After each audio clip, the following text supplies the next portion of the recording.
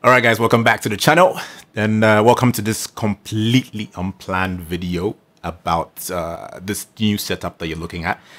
Please let me know what you think about this new setup you're looking at right now. I'm trying to find a way to get a dedicated space for recording in the house, and I've been recording in the living room for as long as I can remember, even in the previous place we used to live. And when we moved here, I've worked on getting my studio to be much more professional. Where I'm recording right now, it's where I also edit my videos. You can look at my back. You see my screen, my machines, or my laptop, and the sound monitors as well. So this is where I record my voiceovers. I'm a professional voiceover artist. So this is where I do my recordings. And a couple of hours ago, a friend of mine came by, and when he left, we're talking about YouTube setups and all those things. When he left, you know, boys get bored and they feel, or artists get bored and they feel like, yeah, what can I do? What can I do? What can I do? And this is what I ended up coming up with. I wanted to set up this and see how it looks like, because I'm wondering how the videos will sound like, especially with the treated space where I am right now, which is quite better in terms of sound quality, or aiding sound quality, than the living room I record in. So I've taken about an hour and a half to come up with this particular look that you're seeing right now. Placing things, removing them, even changing the background of the computer to this particular background to, you know, make it aesthetically pleasing. Bringing out lights I haven't used in a very long time and putting gels in front of them like I used to do to get this teal color, and putting my lamp on my right to get this orange yellowish color, just to have a great, you know, blend. And it's also serving as my rim light and hair light, if you can see. So that is also cool on the back or on the left there. Right is right. Yeah. So this is a setup trial. I'm gonna break down, of course, what I've used so far.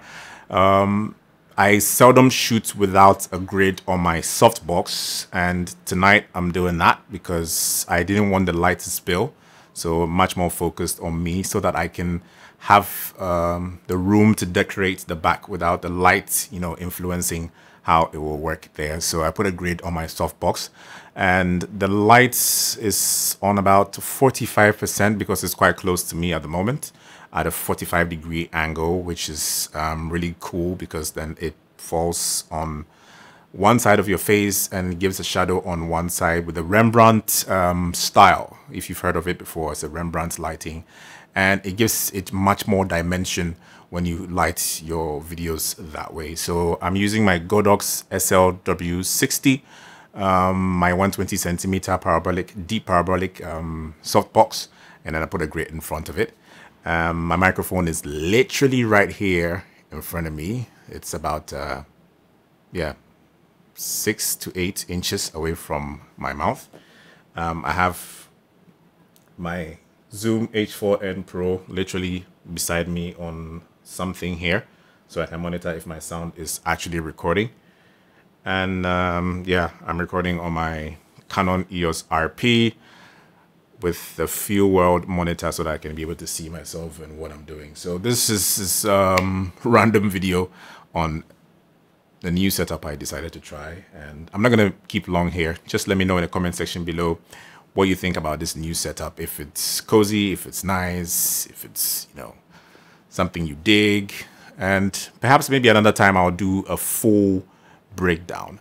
I was actually thinking of something else before this happened, because I wanted to get a background for this space where I can design the background using a seamless backdrop and redesigning the space. But after trying this, I don't know if I should do the seamless backdrop again. You let me know as well, because I had some ideas, and, you know, I wanted to make some new purchases so that I can make this place a much more permanent recording space.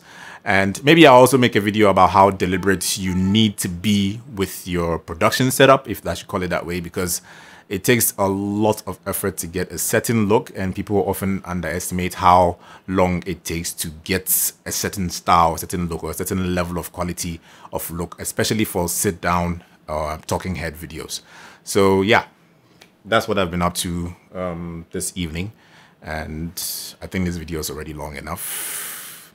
Be sure to like this video if you enjoyed this random video, and let me know in the comment section below if you want me to do a breakdown of the setup properly. I mean, showing all the elements that are going on and why and all that, so that yeah, you can get a better understanding of how these setups work. Yeah, so that's it from me. In the meantime, if you are having any more questions, put them in the comment section below. Don't forget to like the video, and if you haven't subscribed to the channel, do that. I'm rambling, and I'm out.